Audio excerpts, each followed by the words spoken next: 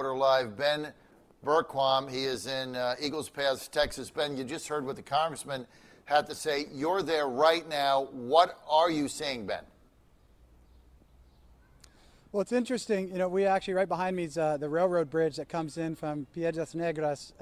And as we were down here, we took, as soon as I got here, there's a little island right in between, right behind me. There was one guy who crossed, so we went down, hiked through the reeds that were back in there, and ended up having one of the guys on the other side swim over to us. He said he worked for the cartel. I actually interviewed him, and have this interview we're going to be posting later. And he said he worked for the cartel, said 100 people cross right there every single day, and that every single one of them have to pay the cartel. He didn't say an exact amount, but he said mucho dinero. And this is what we're seeing. It's confirmed by Border Patrol, what the congressman is saying.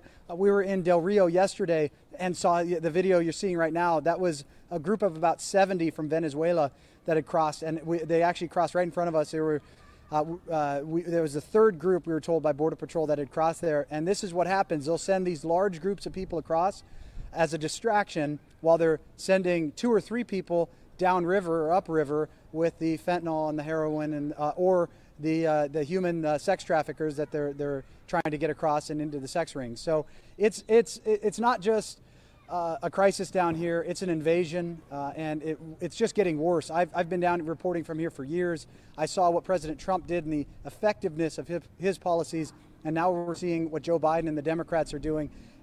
Either they're inept or they know what they're doing, and it's really, it should be criminal. I mean, what is happening here should be criminal. They're allowing an invasion into our country. They're undermining American sovereignty, and they know it. They have to know it. Even if they haven't visited, they know what's happening. It's sickening. And all of this, you talk about salt in the wound. We're down here with a rancher. His name's Mike Miller. He runs Rancho Rio Lindo. He had to shut his ranch down. It was a hunting ranch. He had to shut his ranch down because of the cartel traffic, and that's about 70 miles north of where we're at now. So now he's actually started an organization, warriorsforranchers.com, to help fight this. So that's why we came down here, then headed down to the border to check out what's happening, and it's the worst I've ever seen it.